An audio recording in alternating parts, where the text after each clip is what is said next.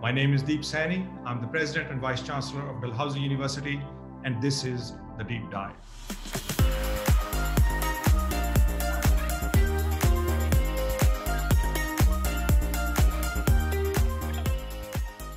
On this episode of The Deep Dive, I welcome our two guests, Cathy Martin and Jalana Lewis.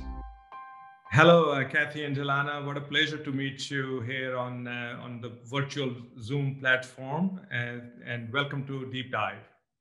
It's a pleasure to have with us two of you together. Just by way of introductions, Cathy Martin is our Director of Indigenous Community Engagement, and Jalana is the Director of African Nova Scotian Community Engagement. Both of them are relatively new appointees at Dalhousie University, and we are going to discuss their roles today and the plans you have for the two roles. So, listen, before we go any further, let's just begin at the beginning. And so I'd like to know a bit more about your backgrounds. What is the journey that brought you here, and why is it that this role interested both of you? So let me start with Cathy. I will go in alphabetical order. And so Cathy, please share some of that information and your thoughts with us. Okay, well, I'm a member of the Millbrook Mi'kmaq Nation, or Mi'kmaq community near Truro, Nova Scotia. And I'm Mi'kmaq, and I've been part of Dalhousie's community since 1976, when I applied and came to school here. And so I studied at Dal, and then I went off and did many things. But oftentimes over the last 40 years, I've managed to find my way back to Dalhousie University a few times. Most of the time throughout my career, I've been working on areas of opening access for education, for other kinds of programs across the country. And so and of course, working closely with my own Mi'kmaq and Willistok communities in the Atlantic region. So I came back to Dal again this year, a year ago, March, almost a year. And I was very pleased to be able to come back and maybe continue the work that I've been doing off and on with Dalhousie and other universities. So that's my background. I'm usually making films. I'm a filmmaker. And a good reason for that was because I found that wasn't enough in our curriculum, in our school systems, that spoke from our point of view, or spoke at all in a good way about Mi'kmaq and Indigenous people in the country. So I found that film was a great way to reach the world by making a film and trying to always show the beauty and the positive aspects of our communities. Thank you, Cathy. That's very appropriate. No ordinary filmmaker either, an award-winning one. Thank you. Sometimes.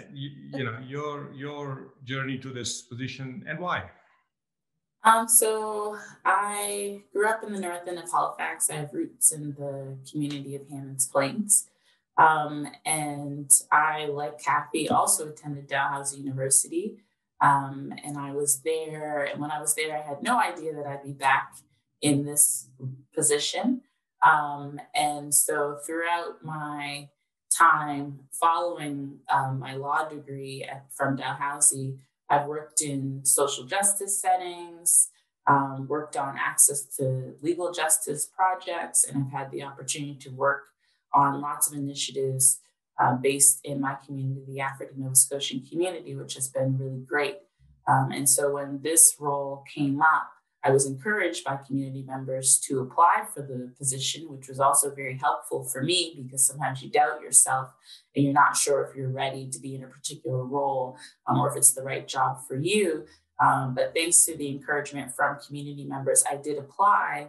And the more that I kind of prepared for the interview process, the more I realized the type of kind of the proximity to change that I could have if I did step into this role. So it got me more excited about the job, getting ready for the interview.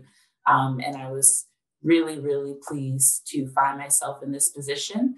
And it's been really great so far to work at an institution that I'm connected to myself as a former student, but also to be at the institution to connect my community to the institution. So I had no idea I would end up in this role, but now that I look back, it feels like it's the right fit for me. And it certainly feels like this from Dalhousie's standpoint, because I could sense it when your appointments were announced.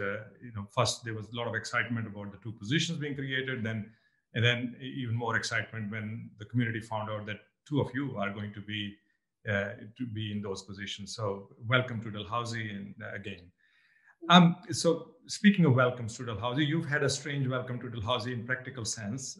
You've been here, several months now, and started more or less together within a couple of months of each other. And then it all happened in the middle of COVID-19 pandemic. Now, you're both responsible for community connections, and community connections by definition involve meeting people.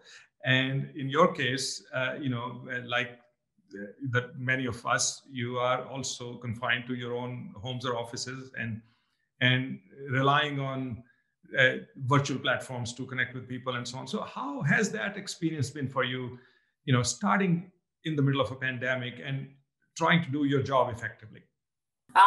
It's been really interesting. It's been unlike any other job experience I've ever had, but I am fortunate that I've worked from home in the past. So this concept is not entirely new to me.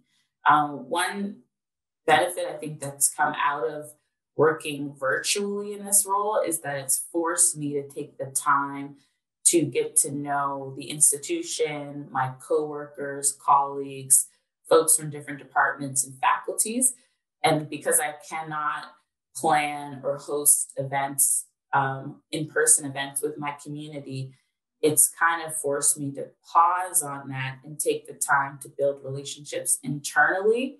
So I think rather than trying to do both things at the same time, I've actually carved out this initial kind of phase to make sure that I understand the university, folks from the university community know who I am, so that when we can have in-person gatherings, my relationships with the university are strong. And Cathy, you can probably say the same thing, but my relationships with the African Nova Scotian community have already been established even before I started in this role. But in order for me to be able to do my job, I think that I have to have really strong relationships with the university community and with the African Nova Scotian community. So although it's been really weird to get to know colleagues virtually, I would say it's forced me to spend more time trying to do that. And I think that those relationships will benefit my position in the long term. Thank you. Cathy? I started March 1st. And I went home to work on March 15th. So in the first 2 weeks, I was really happy to be on campus. And I unlike Jalana, I got to see the office people were working out of. And I loved, it was like reuniting with my family. Every corner of the university, I ended up meeting one of my colleagues, one of my good friends and relatives who also work here, and spent 10, 20, 30 minutes sometimes just meeting on the sidewalk. And I loved that. And I was very excited about that. And then suddenly we all went home. So like Jalana, I've spent a lot of time and both of us have just been overwhelmed with the support and the outreach from the university community, from all departments. It's overwhelming sometimes because there's such a need. And I like the idea of building the relationship within the university, because what we're trying to do is engage the communities, our communities and the Dalhousie community with each other, and engage in something much more meaningful than has been in the past. So I'm liking that I'm spending some time here first to get to know who's out there, who would benefit from coming to our communities. And I believe that when we're ready, we'll decide who gets in the first car, in the first wagon, and we'll bring those people that we know are hoping to make a difference, and bring them to the community instead of us always coming to the university community. That's very well put. So now, as we speak about creating that community connections, and remember, this is happening in the overall context of Dalhousie's strong and strengthening commitment to equity, diversity, inclusion, and accessibility, particularly with regard to our Mi'kmaq and African Nova Scotian communities. So there is this your passion and the institutional commitment meeting together. In that confluence, where do you see the greatest opportunities for us? Where do you see us together being able to make the greatest impact? And how would we know that impact is happening? How would we measure it? Let's go with Cathy first this time. Well, first of all, the community generally has specific areas of needs. We need more health professionals in all areas within our community, and we need our own people working in those positions. And there's other areas of need as you look around in Mi'kmaq, and that's in Nova Scotia, but we're a Mi'kmaq nation that spreads from Newfoundland to New Brunswick, Maine, Quebec, and PEI. So we consider ourselves as a nation. And so how do we get into the communities to find out what they need? And we have some wonderful people in our community that have been working at this forever from within. Our education directors, our chiefs, our councils, but a lot of it, our staff at community level and at organizational level. So I think if we can determine, I'd like to say we need to take a little bit at a time. It's been over 500 years of contact with the new people that have arrived to our territory. So we just can't change it overnight. We know that. But when you look at it in perspective, we've been here for 14,000 years. So 500 is not much. And we see that. I think there needs to be a lot more connection and understanding from the Dalhousie community. And that the only way to do that is to start to attend and be part of our community at just walk in, be part of it, not have to always be going for specific things. And also not just focus on the needs, the great needs. There's a lot of students that are not interested in chemistry or health sciences, but they can excel in all kinds of areas. And I believe we have so much to offer the academia, the Dalhousie community. We have so much to offer. And I know right now during COVID and climate change, we're being looked to and asked for our knowledge, and we have to take advantage of that. So I know I gave you a couple ways, but we need to find the needs, and we need to get more of our community engaged and interested in computer science or technology. That's the way of the future. It has been the way. Well, thank you for that. And I like your your focus on taking the time to do it right. And something that I often refer to as eating the elephant one bite at a time, and not trying to eat the elephant in one bite. Right. So I like that. Take the time, but do it right. Yes. Don't rush it and do it wrong. Jalana, your thoughts on it?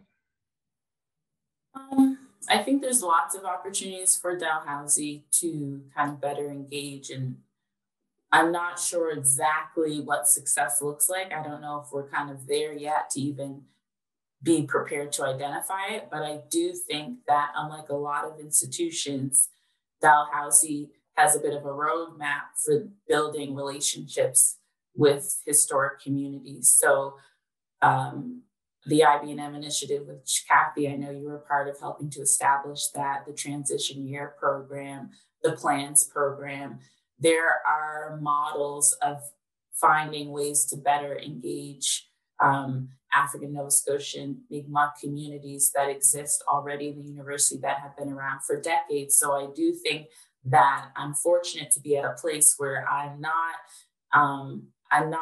working at an institution where I need to prove that these types of initiatives are important. I do think that we need more of them. So I think working towards helping other faculties think about how they can increase numbers of African Nova Scotians within their programs, that's really important. But I think we can look to the successes of the initiatives that have been established to show why they matter, and how beneficial they can be in the long term to have folks working in lots of different fields, like Cathy mentioned, technology, computer science. I think those areas could benefit from the sorts of initiatives that we see at the Faculty of Law. So I think when it becomes normal for me to know of young African Nova Scotian architecture graduates, engineering graduates, when that is normalized, when there are no longer firsts from our community, I think we'll know that there's success in that. I don't think it's about specific numbers per se or quotas, but I think when I can talk to a high school student and connect them with an African Nova Scotian graduate from multiple faculties, I think I'll know that we're in a better place than we are in, or that we have been in the past. So I think there's been momentum at Dalhousie, and we just have to keep it going. And I'm looking forward to kind of helping the university really step into its potential, because I know that it's there. As an IB&M initiative graduate myself, I know that it's there, but I think that we can do more. So that's what I'm hoping to do. That's great. Yeah, and and thanks for reminding us that Dalhousie has been at the vanguard of this effort. And a number of our programs are actually the benchmarks by which others measure engagement in creating access. Transition year program, for example, has had amazing results. Imhotep's Legacy Academy, and you mentioned IB&M, and you are a graduate of that program. What better proof of success than having somebody like you, in front of us who's graduated from that program. Also, let's not forget there are those in our communities, these two leading communities in Nova Scotia, who may be interested in philosophy and poetry and creative writing and and political science and so on. So let's not leave that behind, and give that broad opportunity to everybody to get involved. Now, speaking about getting involved, that brings me to perhaps the last question I would want to ask you. What would you say to those of us in the institution? There are many are involved, but others probably need to get involved. We have to have a broad community effort. So those in the community who are watching this video, who want to get involved, what would be your advice to them? How do they get involved and be part of making the difference? I would say, I think it's great if people consider kind of their starting place and where they are, and think about kind of their existing networks or existing kind of communities or folks in their network that they hadn't really thought of as being part of their community initially. So I would say I've met so many different members of the Dalhousie community in the past few months that I've been in this role. And I've always tried to say, kind of reach out, let me know if there's anything that you think I might be interested in. And I've heard from lots of folks who might have emailed me and said, oh, I met you in this Teams meeting, or I met you in this Zoom meeting, and the faculty I'm at is having this event, or we have this scholarship. And that's really helpful for me to know, because I can then share that information or provide feedback and also build relationships. So it's great when folks are just reaching out. I think that that's really helpful. I would say support African Nova Scotian staff and faculty and students within your small kind of university bubble, and find out what types of things folks are working on internally. Because like I said, there's a lot already happening at the university. I'm trying to figure out everything that's happening myself. I'm stepping into a place where folks are already taking initiative, but right now it's kind of a matter of me making sure that I know what's going on so that I can be part of it. So I would say take the time to ask the questions. Are there any initiatives focused on the African Nova Scotian community in my faculty, in my department? If there are none, can we start talking about it? Who can we bring in to join these conversations?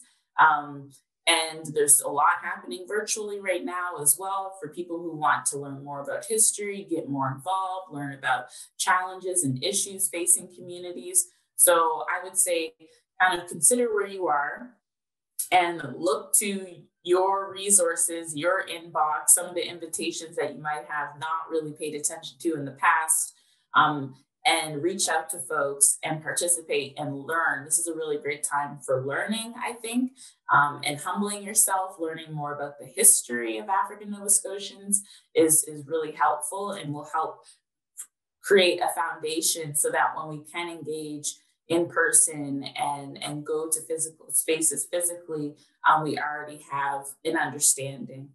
I think engagement can look all sorts of ways for many different people, but I do think there's so much happening at Dalhousie that if you spend even 5 minutes, you can find a way to engage yourself. Those were very insightful comments, Jalana. And, they essentially, I saw a road opening in front of me as I listened to you. And Cathy, do you want to add any more? I love when Jalana goes first because she covers everything, and I just get to add, a few things. I've already had some experience just since I came here this time with members of not just the academia, but members of the staff in different departments asking how can they become more connected and understanding of the communities. And I invite them. I say, well, why don't you come to something in the community? And asked, well, can you let me know when and where, and can you connect me? And that's what I think I can do. On Dalhousie's campus, we are sitting on Mi'kmaq territory. It's all our territory. So that's kind of hard to ask people to accept, as you know. It's no secret that that's not being well received around the province and around the region. So like Jalana said, there needs to be a lot more education done by this university through courses, through programming for the university. But again, we can't just always spend our time working with the community outside of our community. We're here to work in our community, and everybody that wants to be part of it, join us. So I think if we spend some time really encouraging and celebrating the community successes, it will go a long way to invite our community to step up and do a little more with this community. Thank you. Thanks, Cathy. And, I go back to the beginnings of what you both said, that it all starts with us getting to know one another, getting out of our silos and taking that step to understand what the other community is all about. And I certainly intend to do that. Jalana knows that I've already spoken about. I'm just waiting for this pandemic to be over so I can get out actually in real communities, not virtual communities. And I urge everybody else to think about that. Listen, thank you so much. It's been such a pleasure talking to you. I look forward to other opportunities when we will be sitting together like this and conversing. And let's together continue to not only hope for better state of our society and our institution, but actually actively work towards it. Thank you. Thanks very much.